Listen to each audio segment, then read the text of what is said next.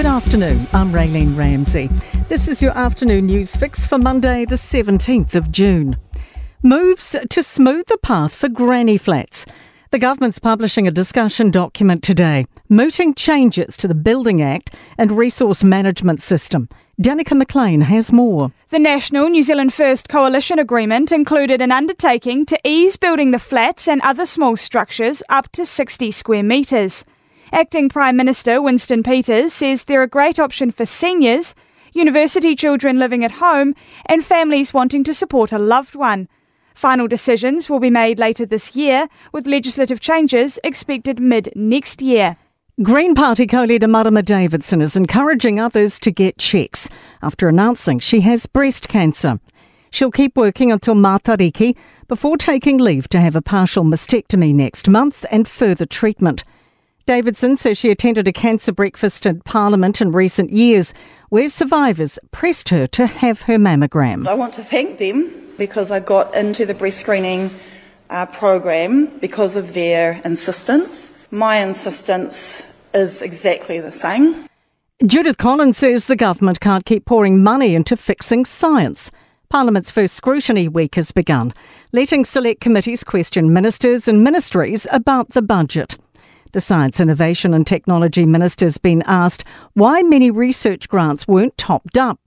Collins says it's ridiculous for scientists to all compete for the same funding, and an advisory report is due this month. Even though that money is not there in this budget, the Science System Advisory Group will come up with some ideas around how we handle that research funding. Air New Zealand's chair says the airline's done its best to help with the Defence Force plane's failure. The Prime Minister's business delegation flight broke down yesterday in Papua New Guinea on the way to Japan.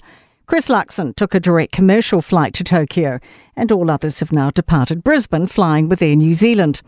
Airline Chair and CEO Greg Foran are with the group. Dame Therese Walsh says they were quickly aware of the issue. Air New Zealand for decades has stepped in various scenarios where the countries needed it. Can't always do that, but where it's possible. A union says people are being stood down over train worker pay disputes in Auckland. The Rail and Maritime Union is in facilitated bargaining with employers, CAF and Auckland Rail 1. Members are refusing to work overtime or shifts varying from the master roster over wages and work-life balance. It's meant cancellations and delays for Auckland train services.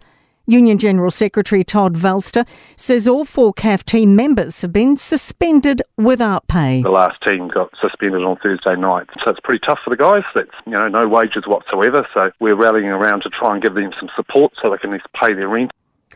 A new NZTA safety camera opening today on State Highway 1 between Kawakawa and Moerewa in Northland has been vandalised. Repairs will take a few weeks. To sport, in Queensland, coach Billy Slater has underlined Warriors second rower Kurt Capewell's utility value as the reason for his State of Origin recall for Game 2 at the MCG. The Super 8 is complete at the T20 Cricket World Cup after Bangladesh clinched the last spot by virtue of a 21-run win over Nepal and St Vincent. And forward Hiram Harris is a late scratching from the Tall Black squad ahead of next month's FIBA Olympic qualifying tournament. A knee injury has forced him out, with Dan Futu replacing him. I'm Raylene Ramsey. That is your latest news fix. We'll be back with the next update tomorrow morning from the Newstalk ZB newsroom.